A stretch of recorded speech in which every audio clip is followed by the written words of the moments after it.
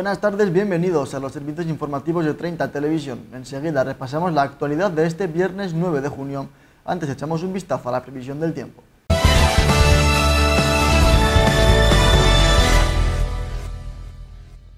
Para hoy viernes, temperaturas entre los 17 y 29 grados con un cielo nuboso. Mañana sábado las temperaturas no varían, aunque el cielo estará bastante más cubierto que hoy, sobre todo a medida que avance el día.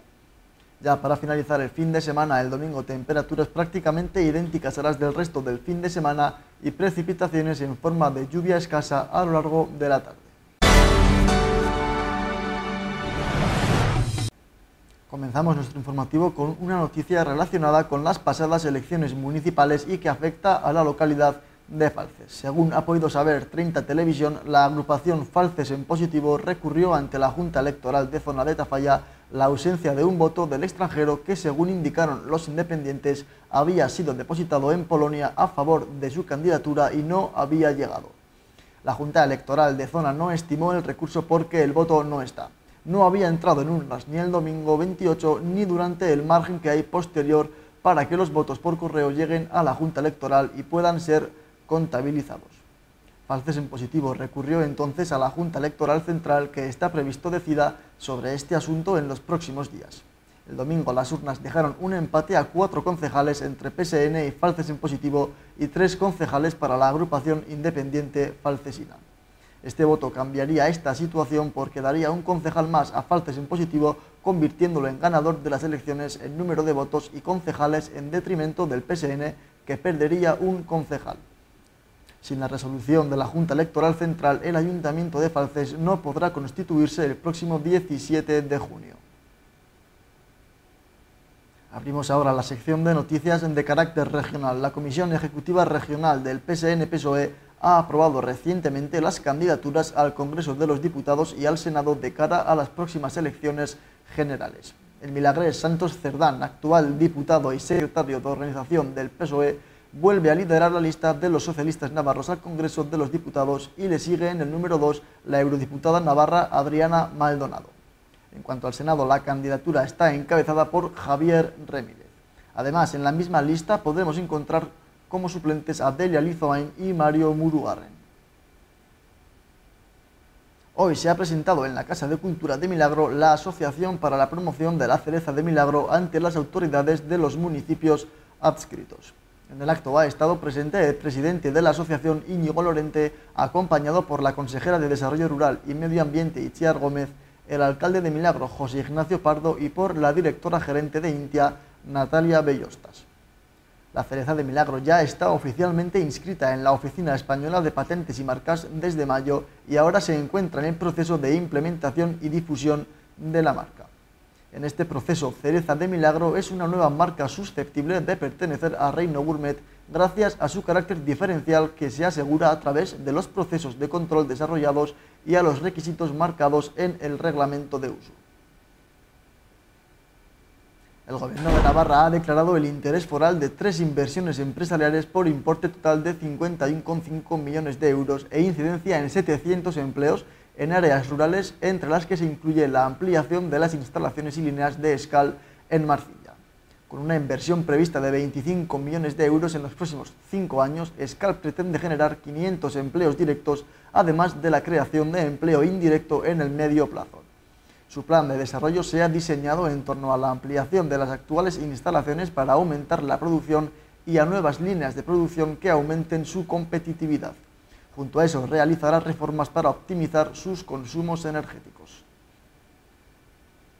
La Policía Foral va a desplegar un dispositivo especial para cubrir la 60ª edición de la Vuelta Ciclista a Navarra, que se celebra desde ayer y hasta el 11 de junio. La primera etapa, que tuvo lugar ayer, como decíamos, con salida y llegada en Lodosa, la ganó el navarro Hugo Aznar, ciclista del equipo Finisher.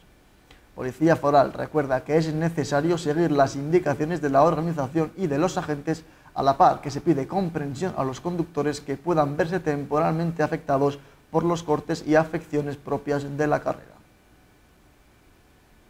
Pasamos ahora a hablar del Festival de Teatro de Olite, que se celebrará del 21 de julio al 6 de agosto. La 24ª edición de este festival contará con una programación multidisciplinar de música, danza, circo o teatro. En total ofrecerá 39 funciones de los 22 espectáculos programados. De ellos, 13 han sido creados, escritos o dirigidos por mujeres, 8 han sido de compañías navarras, 2 internacionales, 1 es de carácter inclusivo y otro en euskera. En esta ocasión, la programación se extenderá a Tafalla, Beire y por primera vez a San Martín de Humus.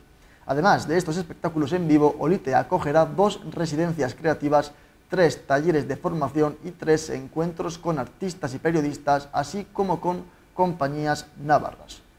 Las propuestas seleccionadas para realizar las residencias son La Montaña, Mendía, de Miquel Urroz y Lucía Esquer, y Torcidas, de las Nenas Teatre. Las entradas y abonos salen hoy a la venta en la página web del festival, en la página web de Baluarte o de forma presencial en la taquilla de Baluarte, en Enocentrum de Olite o en la taquilla del Centro Cultural Tafalla Kulturgunea. Y seguimos hablando de actividades culturales porque este domingo la localidad de Santa Cara celebra la 14ª edición del Día de Cara Ciudad Romana. A lo largo de la mañana, la ciudad de Cara volverá a su esplendor y ofrecerá a las personas visitantes la experiencia de retroceder en el tiempo y sumergirse en la época romana. Para ello, el Ayuntamiento de Santa Cara, en colaboración con el Consorcio de Desarrollo de la Zona Media, han elaborado un variado programa de actividades tales como recreaciones de la vida militar de aquellos años, visitas guiadas o una exhibición de aves rapaces. La jornada terminará con un combate de gladiadores a partir de las 12 de la mañana. Abrimos la sección dedicada a nuestras localidades. El Colegio Juan Bautista Erurzun de Peralta ha quedado finalista en la segunda edición de los premios educativos Mentes AMI, un certamen que ha contado con cerca de 400 inscripciones de colegios y docentes de todo el país y que tienen como objetivo reconocer proyectos puestos en marcha en las aulas por docentes y centros educativos que contribuyan al desarrollo de competencias relacionadas con la alfabetización mediática e informacional. La categoría en la que ha quedado finalista el Colegio de Peralta es Fomento del Pensamiento Crítico con el proyecto de Biblioteca Escolar a un aula de futuro. La ceremonia de entrega de estos premios tendrá lugar en el encuentro educativo Mentes AMI que se celebrará el próximo 21 de octubre en Madrid. Y continuamos hablando de este colegio. Hoy han organizado la Marcha Solidaria, una marcha en la que los fondos que se recauden irán destinados a Cáritas y el terremoto de Turquía y Siria. El reportaje íntegro podrán verlo en esta casa. Y terminamos con novedades de Peralta con la extinción de un incendio ayer a última hora de la tarde por parte de los bomberos. El fuego se originó en un vehículo en la Nacional 115 y se extendió a un campo de cereal sin cosechar. La rápida actuación de los bomberos impidió que hoy tengamos que lamentar más daños. Hablamos ahora de Villafranca, concretamente de la residencia Virgen del Portal, ya que se han completado las obras de adecuación de una sala de comedor y sala de rehabilitación en los bajos del edificio. Mari Carmen Segura, alcaldesa de la localidad, señala que la ejecución del proyecto y su puesta en marcha permitirá mejorar la calidad de vida de todas las personas residentes. El proyecto ha tenido un presupuesto total de casi 63.000 euros, financiado en parte gracias a una subvención de 30.000 euros a través del programa Fondo Europeo Agrícola de Desarrollo Rural, gestionado por el Grupo de Acción Local Consorcio EDER.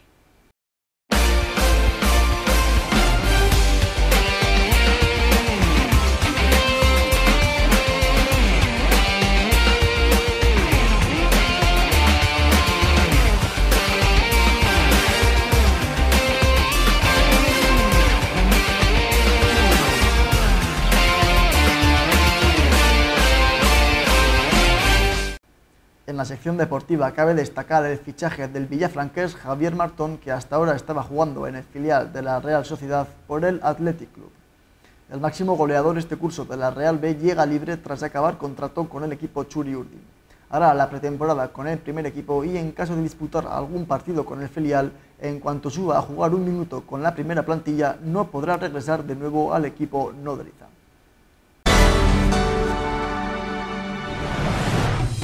Y hablando ahora de equipos de nuestra zona, los juveniles del Club Deportivo Lodosa y Club Deportivo Funes se juegan el ascenso a Primera Juvenil este fin de semana. Ambos equipos parten con ventaja ya que vienen de ganar el partido de ida. Lodosa venció a Castejón a domicilio por 1-3 y Funes ganó en casa por la mínima al Club de Fútbol Beriain. Este sábado juegan los dos. Funes a las 5:30 y Lodosa recibe a Castejón a las 6:30.